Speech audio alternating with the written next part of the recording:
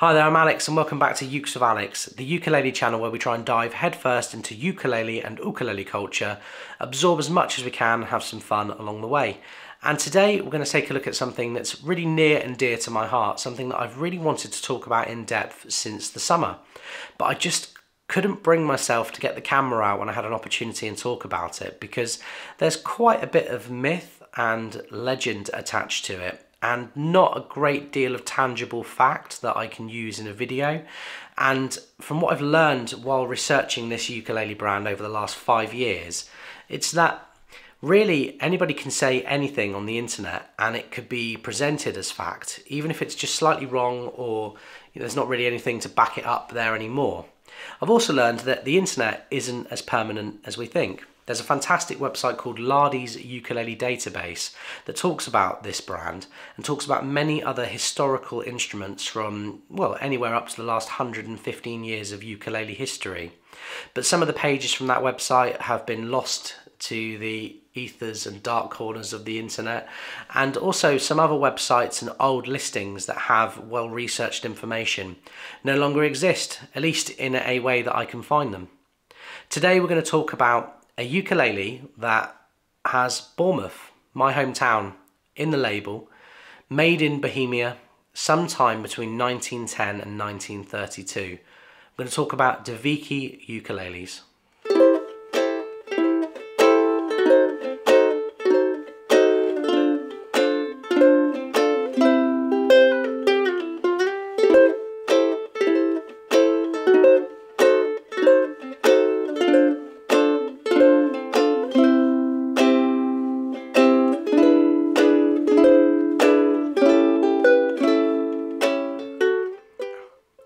So what do we actually know about Aladar De Vekey and his ukulele company?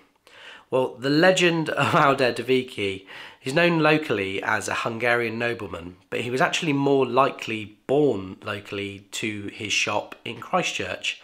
He obviously had some kind of talent for importing goods to the UK around the time of the First World War, and if you had a music shop back then, it was quite likely that you taught too.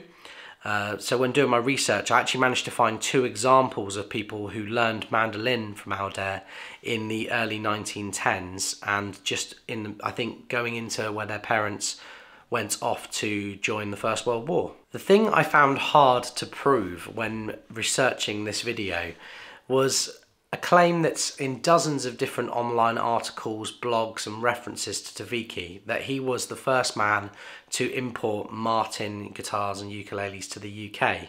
I can't find any kind of sales receipts or tickets anywhere online that reference the early days of Martin in the UK.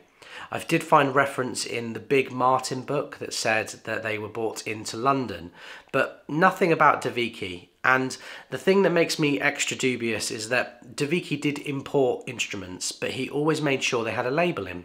So if you were to Google De Vekey Gibson mandolin, you would find plenty of references to De Vekey's address at 1 Stratford Road in Bournemouth, sole trader De Vekey and Sons. So everything that had a Gibson, a Gibson name on it would also have this stamp inside the label that said that it was a De Vekey imported Gibson. And I think whether it's ego or whether it was something that was required, I think we would see more Martin instruments have that if he'd actually been the man to do it. It could well be that he had the supply links and he was bringing in Martins, but all we can really do is rely on hearsay from the time, and maybe at some point in the last 100 years, as can happen, Gibson morphed to Martin in the kind of consciousness of people parroting back information about De Vekey. Who knows? So what do we know? Well, we know that he either had offices, a shop or a home at 1 Stratford Road in Bournemouth. He has living relatives that I've actually spoken to a couple of times over the last decade, and the only information they really have is that they believe that the shop was on Stratford Road, but some online material says it was in Boscombe at the Burlington Arcade. The only problem with that is that it lacks kind of local knowledge. There's a Royal Arcade in Boscombe. Burlington Arcade is actually just down the road from Stratford Road in Bournemouth. So it's not unreasonable to assume that maybe the office or De Vekey's home was at Stratford Road and his shop was just down the road in the Burlington Arcade. And we know that he traded between 1910 and 1932. So how old is the instrument? Well, that's the really hard thing to decipher. Inside the label, it says made in Bohemia, which traditionally, when looking at other things like violins from the time, meant that it was probably made before 1918. The issue there is that that means that someone in Bohemia or De Vekey, or somebody who wrote the spec for that instrument, probably invented the tenor ukulele 10 years before Kamaka did. Now, I also think it's pretty unreasonable to assume that the tenor ukulele was actually invented in Bournemouth, England, no matter how cool that would make the destination of the Southern Ukulele Store. But if you look at pottery or musical instruments made in that time period, commonly the made in Bohemia thing would be referenced between up to 1918. I do think it's quite likely that De Vekey made his own labels for his instruments and put them in, because there's quite a lot of misinformation about how things are labelled up. So occasionally something's labelled up as a style 1, but actually the spec is more like a style 2. Sometimes he's labelled up style 3s as style 4s, and that sounds to me like a salesman who had stuff in stock and wanted to kind of sell them to people that wanted to buy a certain thing in the days before the internet. And it's also entirely likely that the instrument was made any time up to 1932. But it became very, very difficult for countries to trade after 1920, 1921. The fallout from the First World War made it quite difficult for things to come from that Austro-Hungarian republic. The more research I do, the more I find that actually many things just weren't manufactured or imported into the UK from abroad between the 1920s and 1930s, because it was very difficult in the fallout from World War I. A lot of the supply chains that were in place just weren't there anymore. And also there was a kind of split allegiance. I think it might not have been trendy to say something was made in Bohemia come the mid-1920s. So I believe that the De Vekey ukuleles that we see, although commonly referred to as a 1930s instrument, were probably made between 1918 and the early 1920s. And it's entirely possible that De Vekey had nearly all of these in one go and then just sold them off over a very, very long period of time. Now, you've probably been looking at close-ups of this ukulele the entire time I've been speaking to allow me to do very quick cuts and edits and stop it from being boring. But let's just take a closer look at it now, because for me, it might be one of the most beautiful instruments I've ever held. I absolutely love binding and rosettes and decoration, and it's impossible not to love the intricate detail of these early rope bindings. There's something very European about this ukulele, something very, I don't know, like romantic period instrument. It doesn't have the trappings and lack of imagination that modern instruments have. It's rooted very much in its own past, so the 1800s instruments that came from the 17 and 1800s, that massive rosette.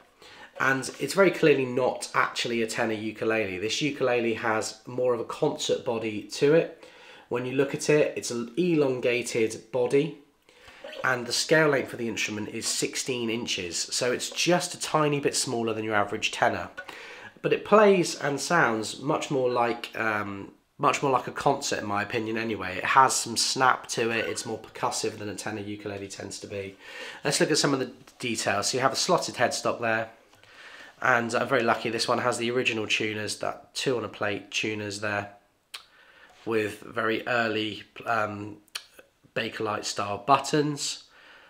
The posts have bent a little bit over time, but the tuners have held up really, really well. You have actually on this, it measures as 35mm nut width, but I've seen them being measured as 33, 34.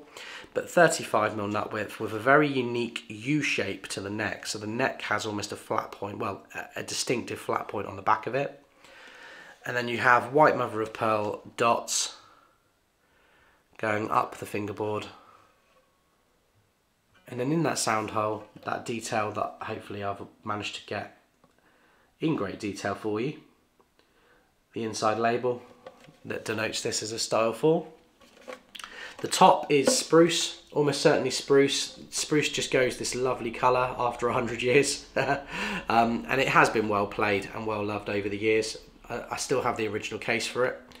wrapped up nicely in my loft. I should get that out to show you a close-up of that. And it has a pin bridge. I did some research into pin bridges on instruments, and they were really only being introduced in the decade leading up to this, so it's quite a forward-thinking instrument really for the time it was manufactured.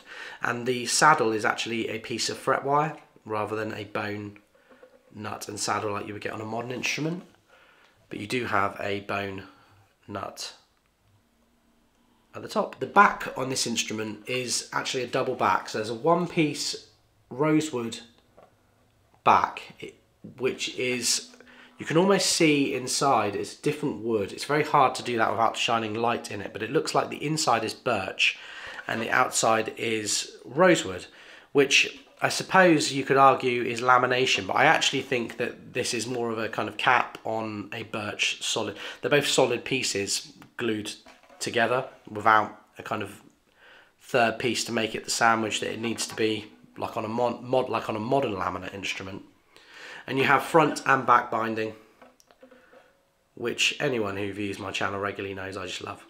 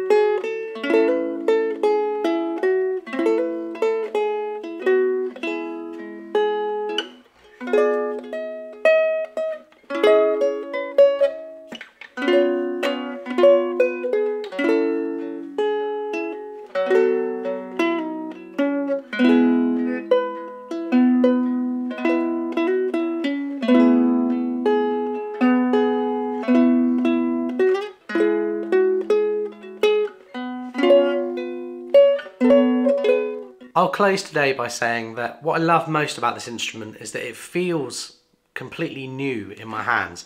This instrument doesn't feel 100 years old like so many other things that I've held and played in my job in the past.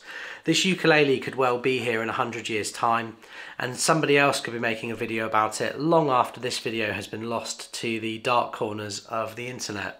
But for now, I'm going to leave you with another sound sample of this De Vekey style 4, and if you have any kind of reference point or any information about your own De Vekeys or people you know, please do leave a comment. Let's make this video the central hub for people out there looking at De Vekeys, wanting to know more, and I really hope you've enjoyed the video. If you have, give it a like, give us a subscribe, and check back more readily for more ukulele content. Thanks again.